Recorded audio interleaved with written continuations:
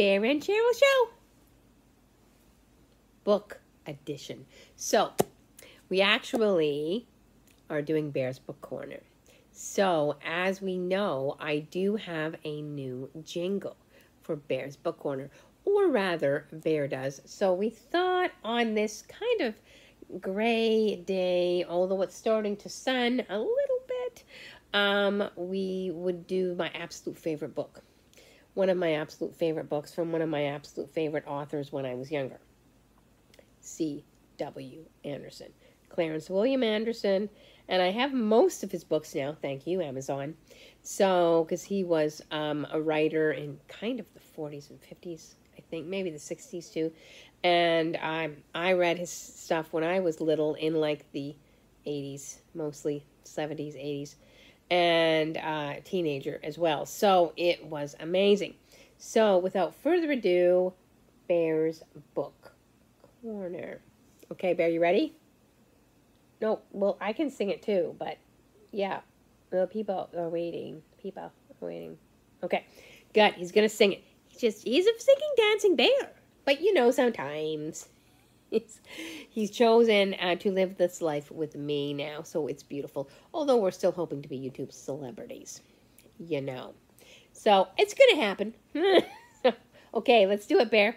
Bear's Book Corner, Bear's Book Corner, Bear's Book Corner right now. Boom, boom, boom. Bear's Book Corner, Bear's Book Corner, Bear's Book Corner right now. Boom, boom, boom. So everyone, welcome to Bear's Book Corner. So the book we are doing today, you can see it. It's called Salute. And it is literally one of the best books I have ever read in my life. And it has helped me so much. And as we somewhat know, if you've been with my channel at all for a while, pretty brutal upbringing. So it was such a different life than the life I had. And briefly, the story is about this little boy who lives on a farm. He's got lovely parents, don't get me wrong, but it's like the 40s, I believe, the 50s. And so there was all kinds of wilderness and all kinds of horses and all kinds of space that there isn't now. And he wanted his own horse so badly, although he did ride the draft horses a little bit. But if you've ever tried to ride a draft horse, you can imagine. Because, of course, back then people used horses much more than they do now. And it's this glorious story about how he gets his own horse through a certain way. I won't go into it too much. And then he does end up getting another horse, which is called Salute. And there's a reason why it's called Salute, but I'm not giving it away. It's a bit of a longer book, so we may have to actually take a couple of times. Anyway, this is what it looks like right there, C.W. Anderson, and it's a beautiful book. I got it from the library way, way back when, and it was amazing. There really aren't that many pictures, but I can give you some. Not that Clarence William was not a gifted illustrator, too, but just this is more of a chapter book, so he only has a few, whereas his Billy and Blaze stories has a lot of them. So, Bear and I are going to read this. What do you think, Bear? I don't know if this is Bear's favorite, but it's my favorite. But he's happy that it's my favorite. So, okay. From the time Peter first played in his crib, he showed a liking for horses. The paint on the toy horse that he always kept with him was worn. In many places, the wood showed through, but it was still his favorite. New toys were tossed aside and forgotten after a short time, but he always had to take the little wooden horse with him to bed. It was the same when he grew old enough to walk. A rocking horse was watered and cared for, while other horses, other toys, gathered dust in the corner. His ABC book looked almost new until you came to H is for horse. This page was worn and dog-eared. Unless his mother watched him carefully, he would go toddling down to the barn where he knew the workhorses were. As he grew up, his love for horses grew also. Almost everyone in this countryside liked horses, for Peter lived on a farm near Saratoga, where each summer the finest thoroughbreds in the country raced. But Peter's liking was different. It was more intense and absorbing, as if it was the one important thing in the world for him. On a farm, everyone must work, even the youngest, and when Peter was 8, he had certain chores to do. But often when he was sent out for a basket of kindling, they would find himself down at the stable, petting and talking to the horses. When his mother found him there, she did not scold him. She knew that this was something he could not help. She only suggested to his father that the feeding and watering of the horses be given over to Peter. Nothing could have pleased him more. He soon found that by climbing up on a stall, he could get on the horses' backs, so he rode proudly to the water trough at the pasture gate, his small legs spread at an amazing angle by their broad backs. It wasn't like the rides he so often took in his dreams, flying over the country on fiery horses with flying manes and tails, but sometimes Ned or Brownie broke into a heavy-footed trot, and that seemed very exciting. Before long, Peter was cleaning and brushing the horses, standing on a box to reach the backs and the necks. Chores that had to do with horses never seemed like work at all to Peter. That's it. Oh, he wants to get a good look. When Peter was 10, he was taught to milk the cows. But his mind was always on the horses he'd been reading about.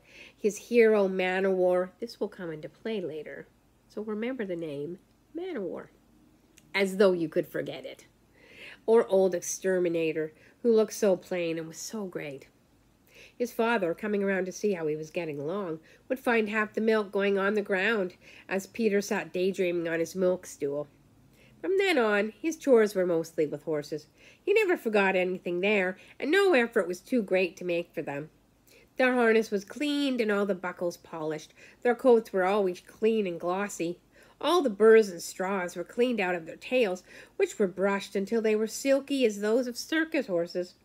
His charges seemed to enjoy all this attention and be soothed by Peter's voice, for they always rubbed their big heads gently against him while he worked. And this is the one picture that is in the book. So, like I said, it's such a wonderful book. I got so much out of this book when I was younger, and still do. Some people have a way with horses, and a horse can always tell this. They can sense it at once. He will do more for them than anyone else. The neighbors often shouted at their horses. Do you like that? No, I don't like that either when people shout at me. The neighbors often did that, and they could be heard from several fields away. Peter spoke to Ned and Brownie as if he was talking to a person, and they obeyed him perfectly. During the haying season, he was always the one that drove them in the fields, and his father said no one else could make them pull so well. When Peter had finished his lessons after supper, the most exciting part of his day began. When he went up to the narrow stairs to his own room under the attic eaves, he was in a new world. The walls were covered with pictures of horses cut out of magazines and newspapers. All the neighbors knew of Peter's love for horses, and they always saved magazines and books about them for him.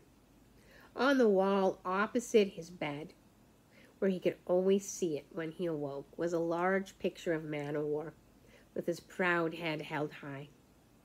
Grouped around it were smaller pictures of his famous sons, American flag, Crusader, battleship, and one of War Admiral. He had found it in yesterday's paper. The line beneath it read, "Son of great Man-O-War, who will run at Saratoga Saturday." That was tomorrow. Peter hadn't said anything to his father. He had just hinted a little to his mother, but he kept hoping against hope that he would at last see a race and see the son of his great hero. Propping himself up against the pillow, he began to read in the daily paper about the big race. Much of it he could not understand, and he kept trying to imagine what a race course might look like. But then he read, many people consider War Admiral the best horse that has run for the Saratoga Cup since his great sire Man-O-War won in 1920. A little shiver ran down his spine. He must see this race, right? Maybe if he got up extra early tomorrow and did all the chores and helped with all the other work, his father might take him to the race. At last Peter fell asleep. dreaming of a world he had never seen, but which was more real than that one about him.